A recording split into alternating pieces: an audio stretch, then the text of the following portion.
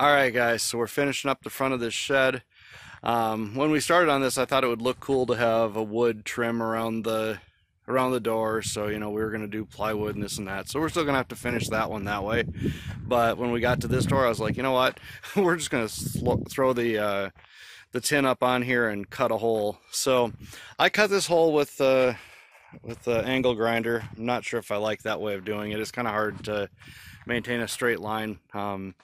When it's up in the air like this, I think I'd have been better off just measuring it out and using the circular saw with the steel blade on it. It works so nice, and you can cut a good straight line.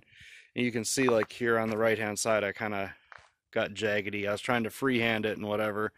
I mean, I was freehanding the whole thing, but I didn't have a good line to follow and stuff. Anyway, it's good enough. I'm gonna put J-trim over it, and you'll never see it behind that. But it was messy, and stuff flying everywhere. I mean, the circular saw blade, you still kick up some metal shavings and whatnot, but it's not nearly as bad as the grinder. But anyway, that job's done, so I'm gonna get concrete down here in front of that door, and we'll put the door in and get our trim on, and it'll look decent. And I need to get a couple little scraps about 10 inches wide from the right hand side there. So something I'll make sure I do a better job of next time is planning out where my doors are going to go, so that, well, and had I not done this part in the middle, then our sheets would have ended right at the end of the wall. So I guess that thing has caused more problems. So it better look good. And then I need to finish putting the plywood stuff up on the top here. Then the face of this will finally be done, so that'll be good. Okay guys, so this is our power trowel. We got this thing off eBay back around November of last year, and finally a couple weeks ago, some 5 months later, I decided to pull it out of the box and put it together. Luckily, most everything was in the box. The only thing that was missing was the clutch, which, according to Stark, is like a $200 part. So that was my bad. Should have pulled it out right away and just verified the stuff was there. I'm still pursuing them to see if I can get the clutch, but anyway. So what I've decided to do is get CVT clutch for usually used on like motorbikes and go-karts and stuff like that. So we're gonna get rid of this clutch, or this pulley here, and that will actually get replaced with this guy. And he's got a little bit of magic in him. So basically it starts off one size, and then as it speeds up, it actually changes its size, so your gear ratio between this pulley here, or this clutch, whatever, and this one changes as the speeds change. So I'm going to go ahead and get these things put on, and yeah, we'll see what it looks like. Alright, well, I was looking at this, I was thinking I might need to add a shim in there, so I was going to use that 3/4 inch washer. But actually, I think this thing lines up just perfect without it. The belt seems to ride perfectly. It's got about the same spacing all the way down that clutch, the driven clutch. So I'm going to go ahead and finish assembling this thing, and then we'll test this thing out. Alright, so we've got it assembled now. I've got Loctite in both those bolts, so hopefully that'll keep them from rattling loose when we're using it. And the way this thing works is this top clutch sucks in as the engine revs up, which causes it to pinch, and then it gives some power to the belt. And then as the engine goes faster and faster, it pinches tighter and tighter together, which makes the belt ride out, and essentially it makes it a bigger pulley.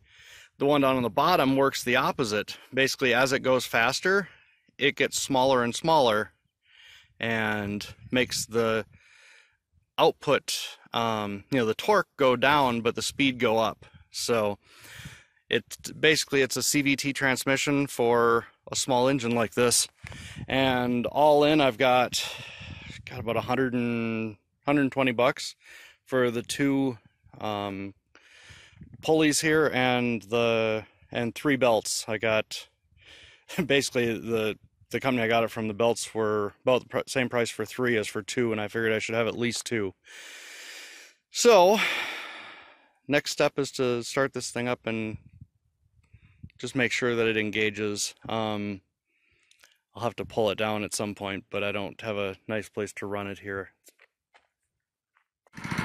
Okay, well, it started right up. You can see the clutch is slipping like it's supposed to when it's at low idle like this. There is still a tiny bit of drag on here, but not much. So as I don't know if you can see the print on that belt. I'm just trying to accelerate it slightly. I'm trying to hold it with like a finger here.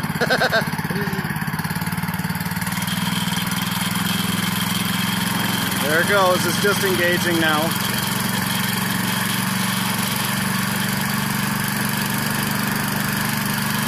Oh yeah, there it goes. Alright, I'm gonna kick that out before I hurt myself. But, seems to be working. Alright, well, that's successful. Maybe I'll get Lisa over here in a bit and she can hold the camera and I can do a little better test. Alright, so obviously this is meant for, you know, finishing concrete before it has cured, but I don't have any pads sitting around just waiting for me to test it, so I'm going to throw it onto this here already cured concrete slab and just make sure it has power enough to get going and that it's balanced good and all that fun stuff. So let's give it a try. Is it going? Yep. All right. Of course it doesn't start first of all. Second. All right, so the clutch is working good still.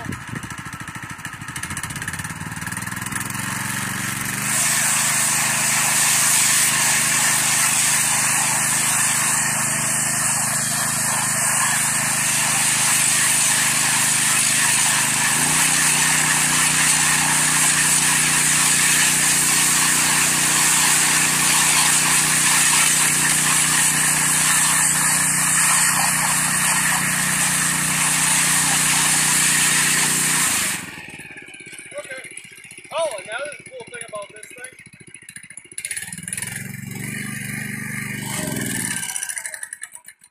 Look at that. Shuts itself off. Alright, that's it. It works. Alright, well, it's pizza night. We've got a new oven here. It's a little, like, toaster oven type thing, but it's got convection settings and everything else, so it's kind of cool. I've been eyeballing this one since before we moved down here, actually. And when I finally decided I was going to buy them, they weren't available anywhere, and all you could find were ones that were like $80 more than this one was. You know, their new model. So I went ahead and looked around and I found one at Target that had the old model, and I ordered it, and they ended up sending me the new model anyway. So anyway, got my pizza in there. Can't really see it all that well, I guess, but kinda. Anyway, alright, well, we're gonna eat up. I'm gonna edit this and get it up, and I will see you guys in the next one. Thanks for watching. Bye. Alright, well, there it is. It's pizza time.